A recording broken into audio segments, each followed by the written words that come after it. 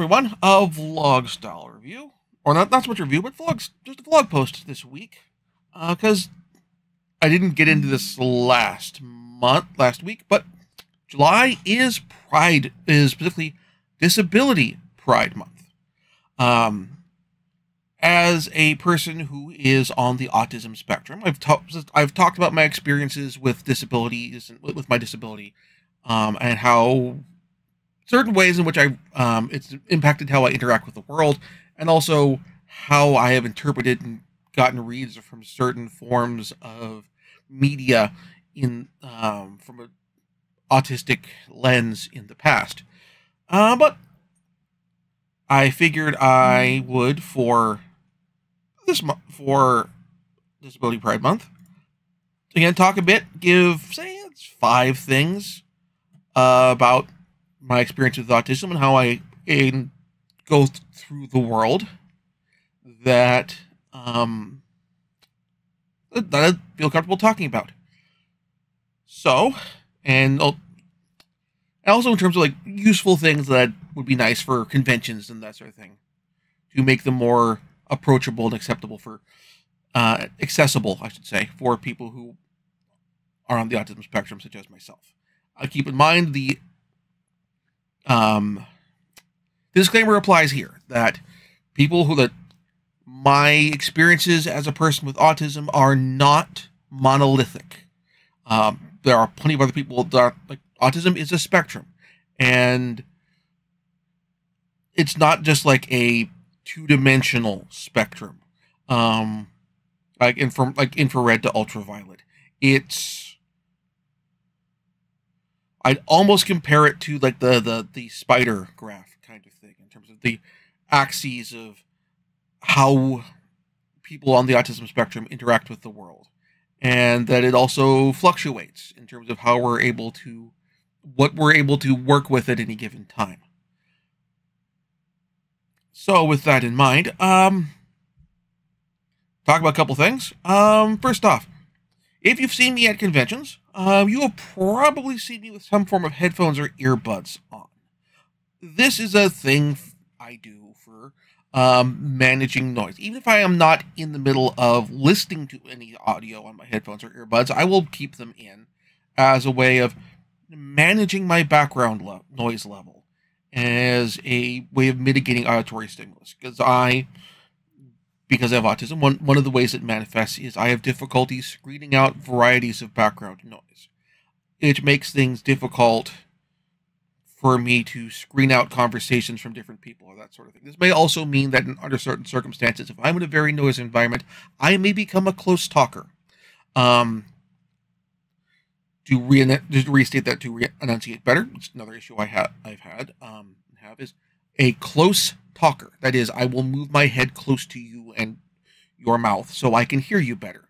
That's just because there's a lot of noise in the background, and while certain places, conventions may do certain things to help mitigate the noise flow through the convention, nothing's perfect, and certainly large cavernous rooms can echo like hell. So that is a thing I may do, is have earbuds for trying to screen out ambient background noise, and then also moving my head close to yours. Additional thing, I have sensory issues beyond just screening out background noise. Certain textures and mouthfeels for foods are more appealing to me than others. Some are less pleasant to me than others. To make an example, if I'm going to eat tofu, I like a firm tofu more than a soft tofu. I like having that more firm texture in my mouth. When I have fried eggs, I will cook fried eggs over hard because I don't like runny eggs. I don't like them over easy because the runniness of the yolk doesn't work for me. It feels gross to me. That sort of thing. I also particularly like things with a firm, related to the firm tofu, like a firm outside layer. Consequently, while it's not good for me health-wise, I'm a sucker for certain types of fried foods. particularly when we're getting to like Chinese food or like or Japanese food like karaage or Korean fried chicken or that sort of thing. It's not just a taste standpoint under those circumstances. It's also It's also from a mouthfeel standpoint. That sort of thing. Related to the convention stuff, by the way, this is where I get into useful guidelines for conventions.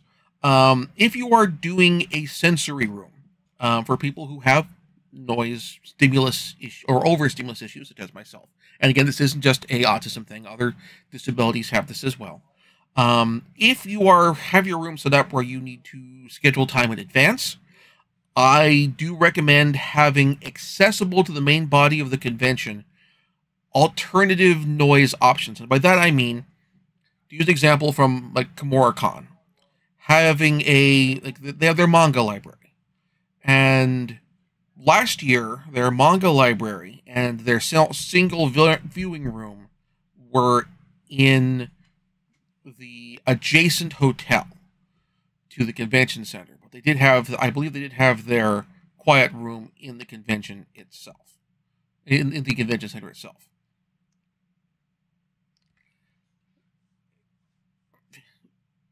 When you can sometimes anticipate getting hit with sensory overload, but like I can sometimes tell, like, okay, I am not overloaded yet, but I expect that I could be in a bit, and leading to a situation where I will where I might make a reservation to use a quiet room.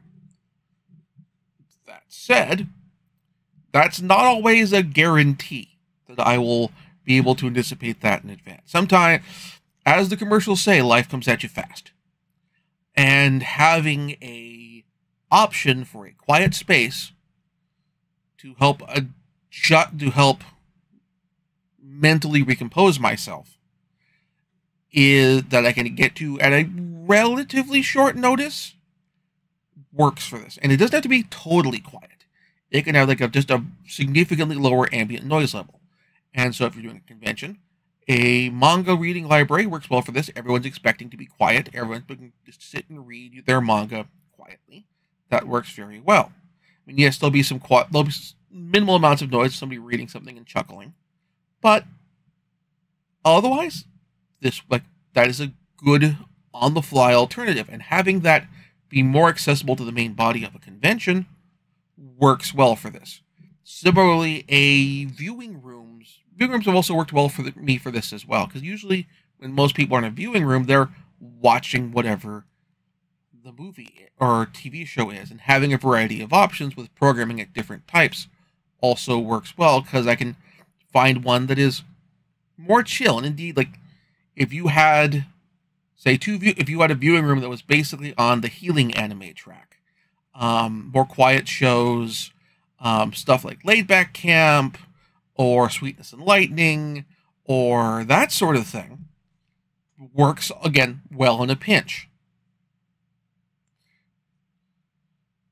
So again, even if your quiet space room requires reservations because it's the one you have and you need to deal with space requirements and that sort of thing, it is important to have some sort of alternative option available for people who need something more urgently. Other general notes. I am not great with putting names to faces. I wouldn't fully describe myself as face blind. I will look at someone and recognize, oh, that guy, but it'll take me some time to attach a name to that face. I will recognize a person, but not necessarily remember the name. And this can happen with people who are friends who I've known for years. Name tags are great for this in convention sets. So good news for places like KimuraCon, where they have you put the name badge in a clearly visible place. But otherwise, if I look confused or don't necessarily remember your name or confuse you for someone else, that's not that's my autism at play. So if we've met before, even if like by met before, I mean including if we've met like in high school and we haven't seen each other in a while and we've met before, and like that level of met before, and I seem confused and I seem like I recognize you but don't remember you, saying your name is and maybe additional information related to that connection is deeply helpful. Or if you're a former coworker from a previous job where we'd hit it off, or something like that. That sort of thing.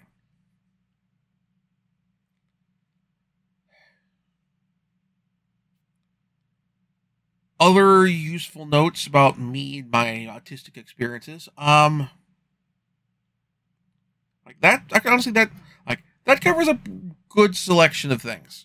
For just general stuff that I've observed in life that I haven't talked about in the past necessary. That I feel comfortable discussing in this broader format.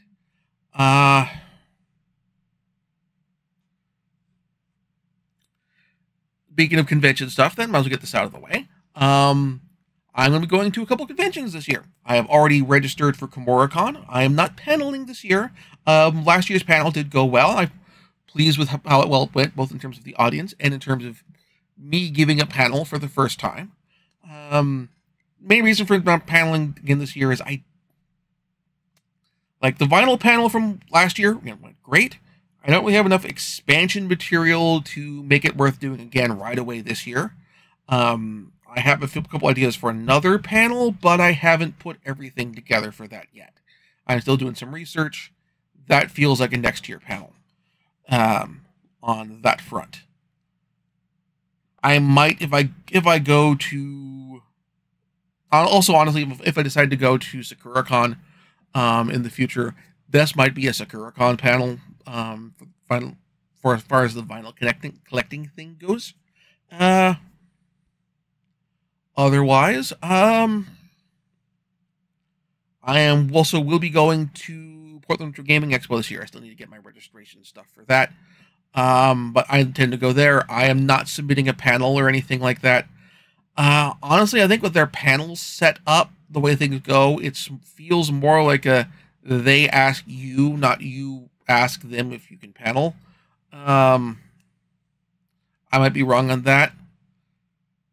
Honestly, their panelists are big enough names that I feel like for submitting a panel, I get a decent number of views here, but I know that most of the people who panel at PRGE are significantly bigger names. So, I'm not going to try and hang with that crowd at the moment.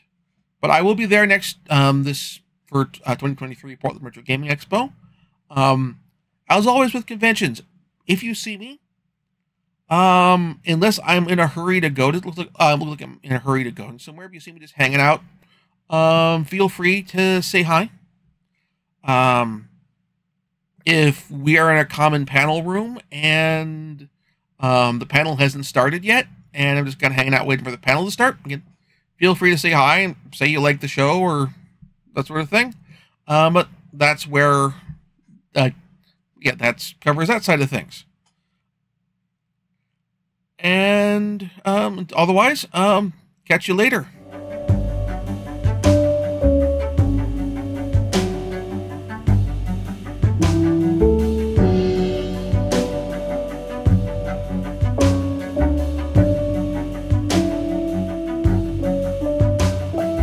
Thank you very much for watching. If you enjoyed the show, please like and subscribe. And also consider backing my Patreon. Patreon backers get episodes up to 1 week early of this show and any future Let's Plays.